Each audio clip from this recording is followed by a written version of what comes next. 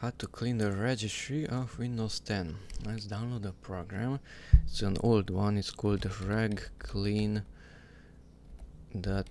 and download. So it's Regclean.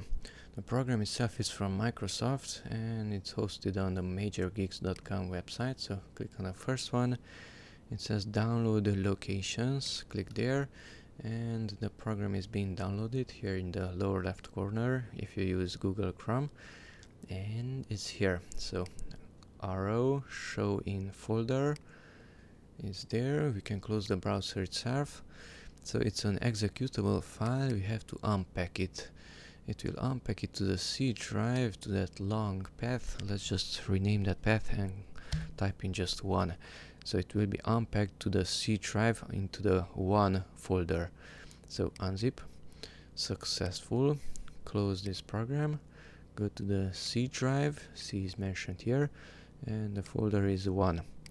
Okay, so here's the executable. If I simply double click on it, it is automatically scanning and analyzing and identifying things inside the Windows Registry, which can be deleted. And after clicking on this fix errors button, it generates a reg file, and if you don't like how Windows behaves, then you can add that back. Let's just see what was removed from the registry. Go here to edit.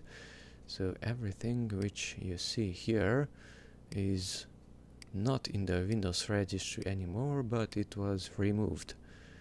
Okay, and that's about it. If you want to add this back, just double click on it, yes, and it might add everything back, or it might not add everything back. Not all data was successfully written to the registry.